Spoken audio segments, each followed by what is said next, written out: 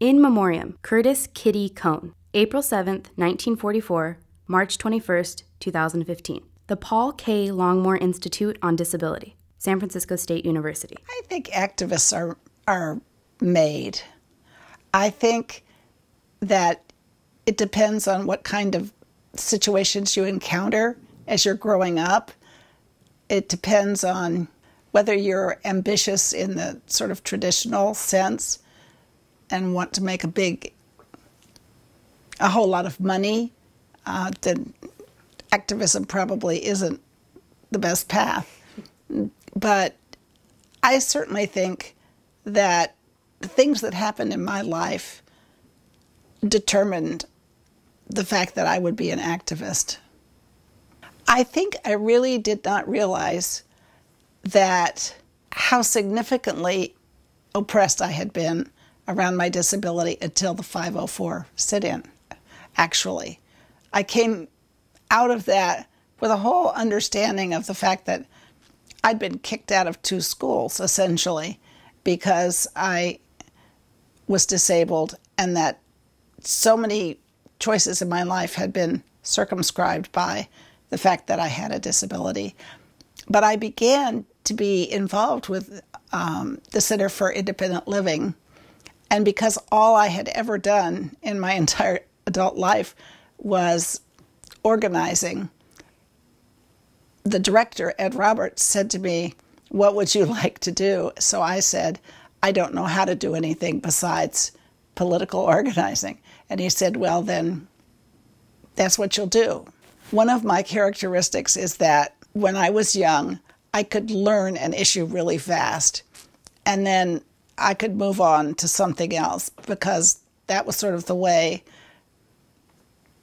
Maybe it has to do with my history of moving around and having to learn new people and new situations. I don't know why, but I could learn something very fast, and then I would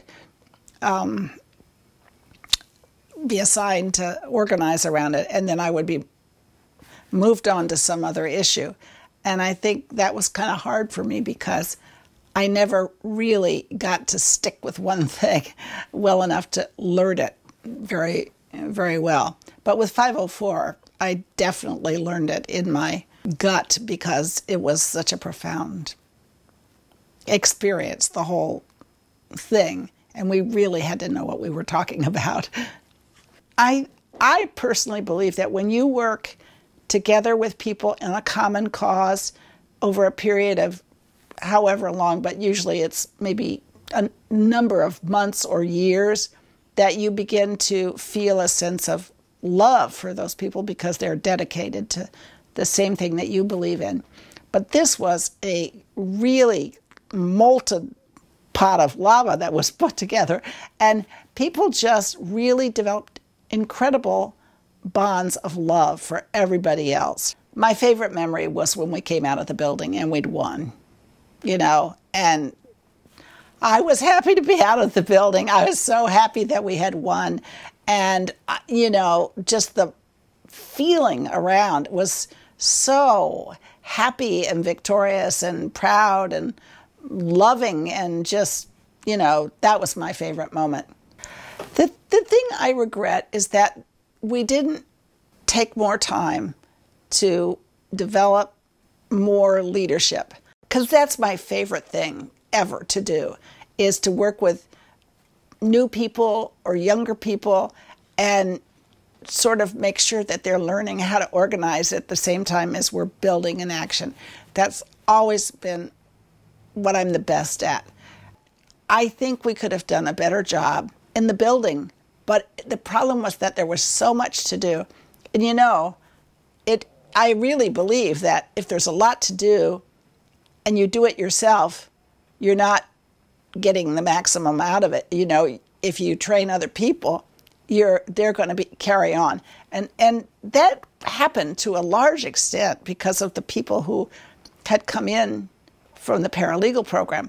But on the other hand, I feel like I wish I could have had more time to work with these really new and fresh and wonderful people who had so much talent. And a lot of these people went on and did wonderful things with, what they had learned.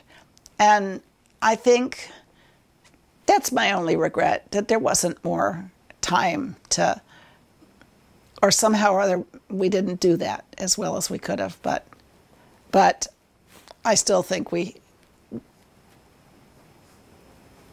it was a wonderful action.